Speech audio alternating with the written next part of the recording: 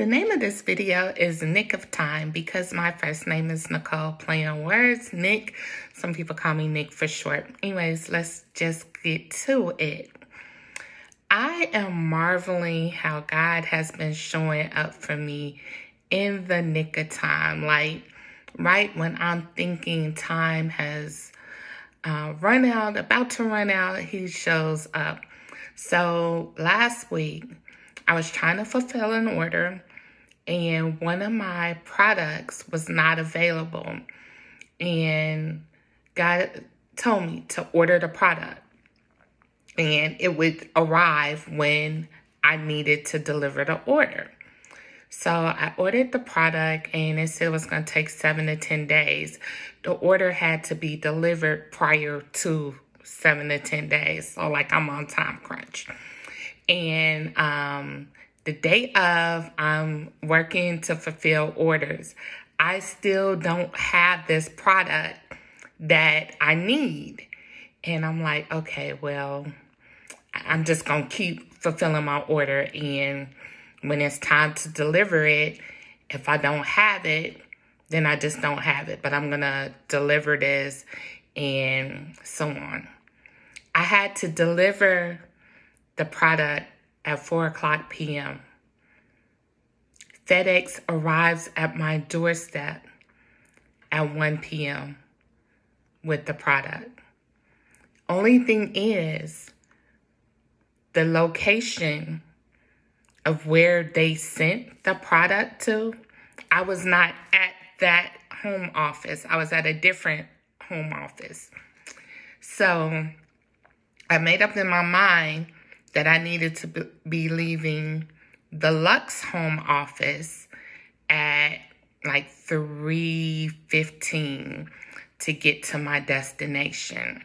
So that meant that I had to leave a little bit earlier to get to the Dream office to get the product.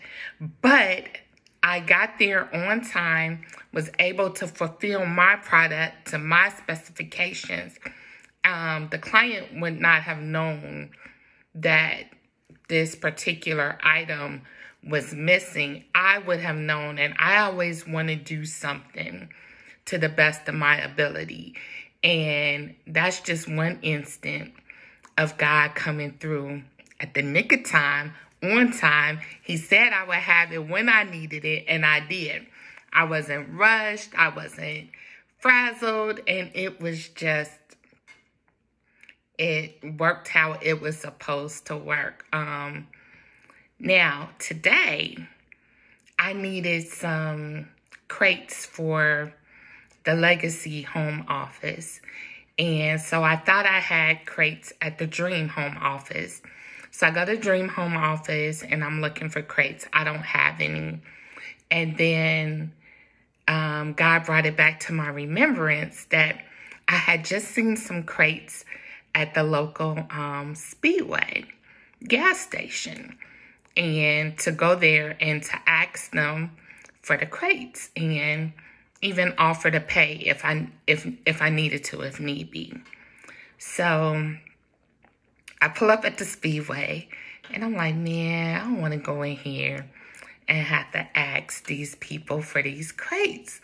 So I saw them in front of the door like I'd seen them a couple days ago. And so weird, I thought, why don't you just snatch them up, put them in the car and keep going? I know that wasn't God speaking to me, but that was my flesh because I didn't want to go in there and ask them for the crates. So I came to my senses and was like, now, you know, you would have a crazy fit if somebody came on your property and took something that belonged to you. So I go in and I asked the manager, I said, I saw some crates outside. Can I have 2 of them? And she said, no. And then I said, I'd be willing to pay for them. And she said, no. It's not like that. I got some in the back. Come with me. And so she handed me the 2 crates. And I said, oh my goodness, God is so amazing. And she said, yes, he is. And I said, well, do I offered again to pay. She said, no, no. She walked me to my car and put these crates in my car. I was so amazed because I was so frazzled about not having the crates and how I was going to obtain these crates. And so it reminded me of the scripture, you have not because you ask not. And so because she blessed me and didn't even have to, she didn't have to go in her back and give me anything. She could have said no. And I mean, what could I have done? It was their property. But she even walked me to my car with the crates. So I asked her if she likes candles because I make handmade candles. And she said, I love them. And so I asked her what time she got off because I was going to go to the Lux home office, grab a candle and bring it back to her. And so she told me around either 12 or 1. And I told her I'd make sure she get the candle. She told some other ladies that I make candles as she was walking off. And they began to inquire about my candles. And I told them about it. And I look in my work bag, and I have a milk and cereal handmade candle. And so I'm able to share with these ladies. They're able to smell the candle and everything. And I'm able to share my business with them. And they were so, so nice. That people don't have to be nice to you. My great grandma said that people don't have to be nice to you. And so when people are nice to you, you should appreciate it. Which is why when she gifted me with these crates, I wanted to gift her back because she didn't have to. And so I gave her the milk and cereal candle.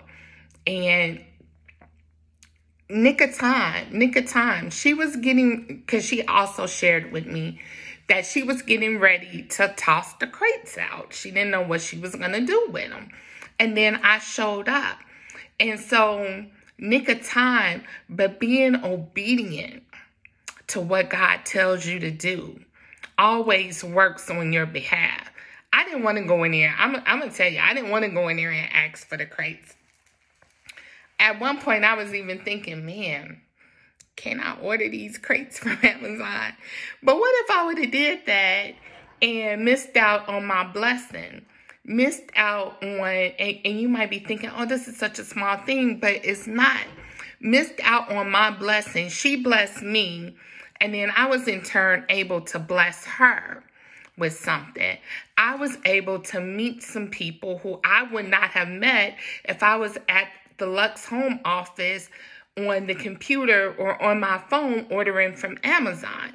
I would have missed an opportunity. And I'm not saying that they're going to buy the candles or what have you, but I would have missed an opportunity to share with these ladies. I would have missed that human exchange of kindness. Excuse me. So I just want to share with you 2 points from this. God always shows up in the nick of time, and obedience is always going to work out for you and benefit you. You all have an awesomely amazing day.